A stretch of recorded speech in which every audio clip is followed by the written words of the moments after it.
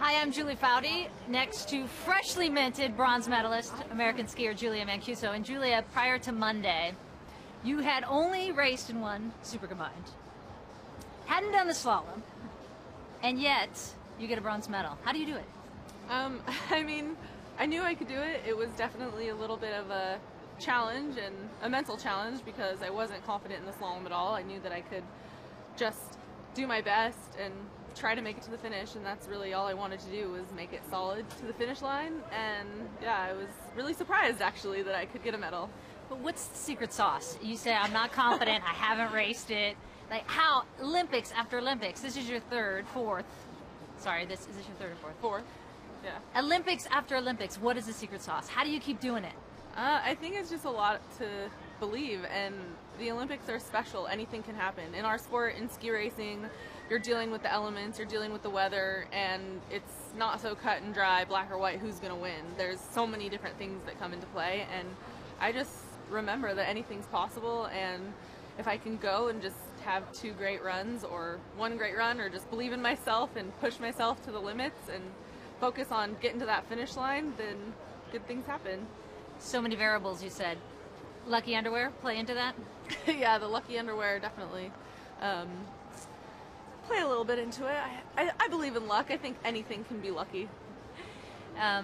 What is the background on Kiss My Tiara in the underwear line?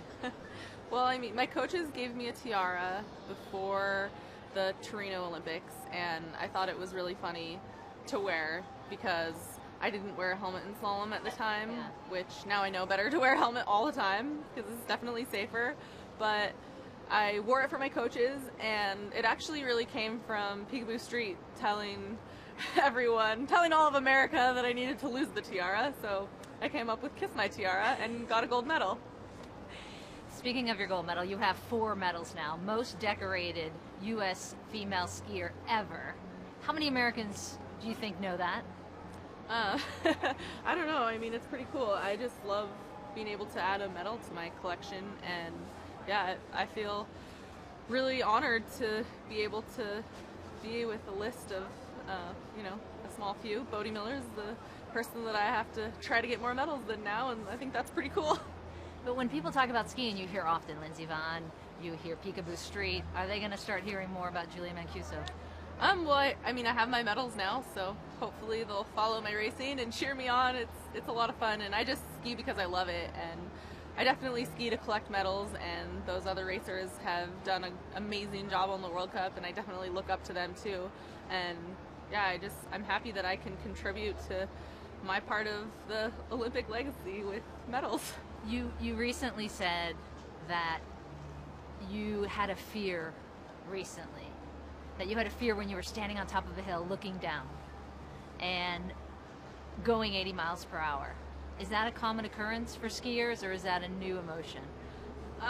Downhill is really difficult, and I think sometimes it happens. Sometimes you get in the start and there's a little bit of fear, and that just spikes the adrenaline and makes you focus more. But if you don't let it spike your adrenaline and you just still stay a little scared, it's really tough to charge down the mountain and go fast. So I was able to overcome that, and I think it's just more about being comfortable and wanting to go fast. And yeah, how did you overcome it? I guess repetition and skiing, and actually my little sister came over and was free skiing with me for a little bit in Austria, and she hasn't been skiing in a while because she lives in LA, and she's actually a singer, but she was charging down the mountain, and I was really impressed because I was thinking, this girl has absolutely no fear. She was hucking herself left and right, and unfortunately she broke her back while doing that. She went a little too fast into a compression and ended up getting helicoptered off the mountain. But that was only a month ago, and she's here now, so that was a big part of me kind of letting go of my fear and just knowing, like, all the people around me, everyone believes in me and they can do it, and watching her just go for it helped inspire me. On Wednesday, on top of the hill, when you're looking down for your downhill race, what's the last thing you think of as you're standing there?